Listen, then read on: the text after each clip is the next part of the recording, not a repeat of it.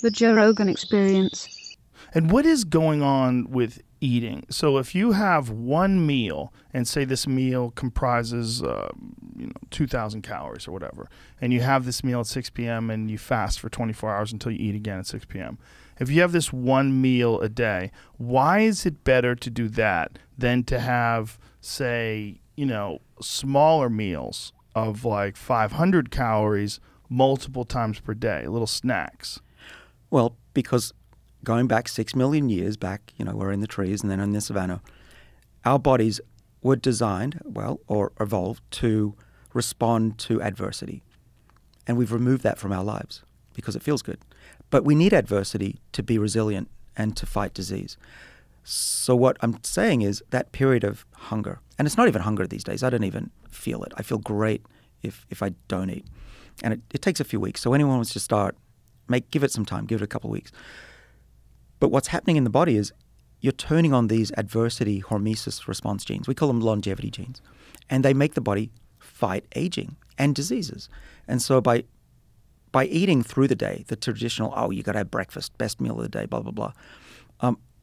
First of all, it's not true that you need to be full or fed to think clearly. It's very clear that people who are fasting have as good, if not better, mental acuity. Okay, that's one. So I think that needs to be thrown out the window. Kids are different. We're not talking about kids, we're talking about adults. And we're not talking about malnutrition or starvation too, let's be clear. But we are talking about lengthening that window of not eating.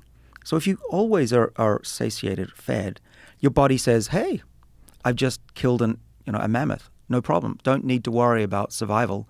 I'm just going to go forth and multiply and screw my long-term survival. So this is all about long-term survival by making the body freak out that there's tough times. And that's running away, like running away from a cat, like the savannah, and being hungry. Or, there's molecular reasons that all this works. But, trust me, that the data is very clear that this is the way to go if you want to be healthy in your 80s and 90s.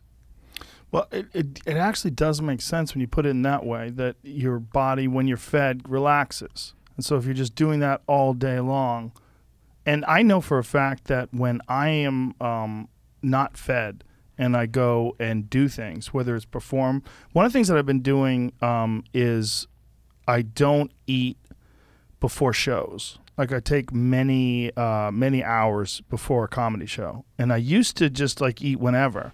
I just eat, and then I would do shows, and I would have a meal like an hour before the show, and I'd be like trying to wake up. I'm really trying to come on.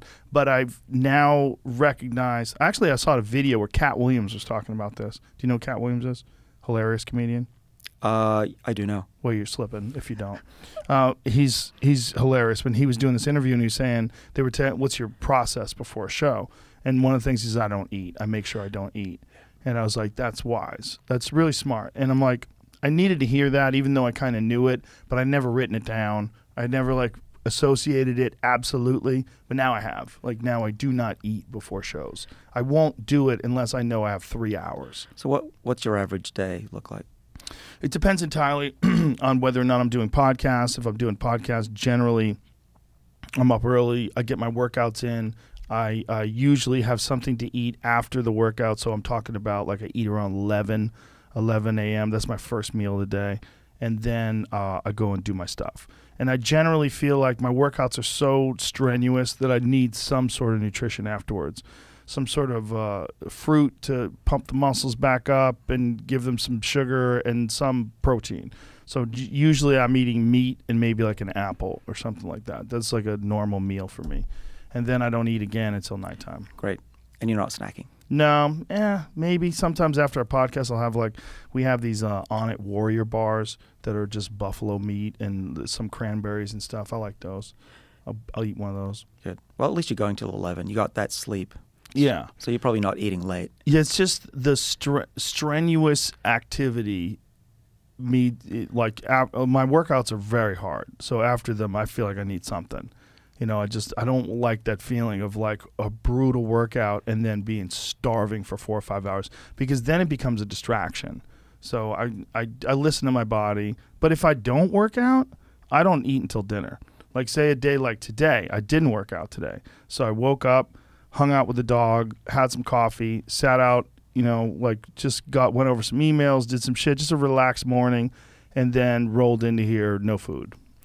Perfect. I won't eat until we're going to dinner tonight. I won't eat until then. Yeah, with Lex. That'll be fun. Yes, that's going to be fun. And John Donaher. Yeah, of course. Yeah, Looking forward to meeting him. Yes. Yeah, so you're doing the right things. Certainly better than most people. But what I'm trying to build or make are molecules that mimic fasting as well. So if you cannot fast like I do, then you can just take a pill. And what we've shown in mice, at least, is that if you give them this molecule that I'm taking, NMN, nicotinamide mononucleotide, which, as I mentioned, speeds up metabolism, does all that stuff. Those mice could run 50% further. These old mice, we gave it to them for 3 weeks, put them back on a treadmill, and those that had the NMN in their water ran 50% further. They had better blood flow, better oxygenation, better energy. And that is literally exercise in a pill. That's crazy. So we're in late-stage human clinical trials now. When do you think this is going to be released to the public? Well, it depends on what the FDA does and if Those it works. motherfuckers. Oh, don't get me in trouble. I love the FDA. But it's fair enough. They protect us. Yes. But yeah, we're going through the procedure that has been around since, as I mentioned, early 20th century. But we've done hundreds of people now, certainly dozens, over the last few years. And we know at least that this molecule is apparently safe and raises the levels of the molecule we want to build up. The molecule is called NAD. Do you want me to talk a little about NAD? Yes, please. So NAD is what those mitochondria, little Mike and Ike, little energy-producing things, use to make energy. So there are two molecules in the body that are really great. You need both for life. And without them, as I said, you're dead. ATP is the energy, and NAD makes that. And as we get older, the levels of NAD go down. Our body makes less and actually also degrades it more. If you take my skin, or in the study that they took people's skin, when you're 50, you've got half the levels of this NAD than you did when you were 20, which is scary because this molecule is required for life. Without it, we're dead in 30 seconds. So what we're doing with our clinical trials is giving a precursor, a smaller version of this that the body will turn into NAD and bring those levels back up from where they are when you're old to where you are when you're young. And we see, at least in animals and hopefully in people, that it revs up their metabolism and makes them fight aging and disease like we do when we're young.